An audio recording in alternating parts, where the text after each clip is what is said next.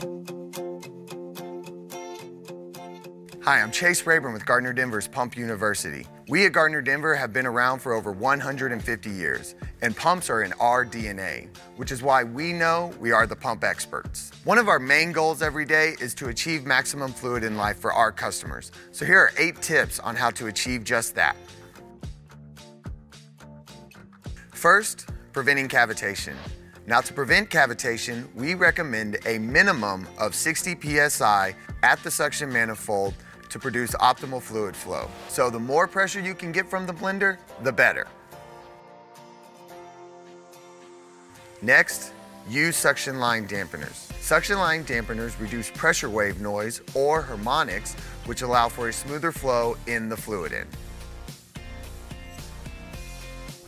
Next, change your valve springs out along with your valves. Springs tend to be forgotten parts, and so we ask that our customers change them out on a more regular basis. When you want to notice signs of wear in your spring, look inside your coils for flat spots. These are considered washouts, and they will eventually lead to a break in the spring. So always remember to check these and change them out along with your valves. Use OEM certified springs.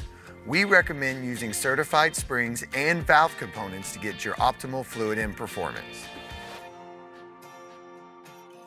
When it comes to cold weather storage, it is crucial to drain the fluid in. If the fluid freezes and expands in the fluid end, it could lead to possible cracking. Always keep your valve seats in good condition. We recommend changing out your seats every time you change out your valves, but to notice signs of wear, check for the lips on the strike face of the seat. You can catch your fingernail on it or the dime test, where you can lay a dime flat on the inner lip, and if the thickness of that dime is lower than the top lip, the seat has seen too much wear and it needs to be changed out immediately.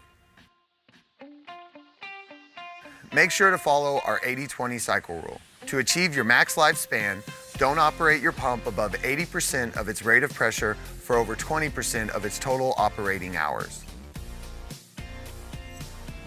And finally, always make sure to properly install and maintain your cover seals.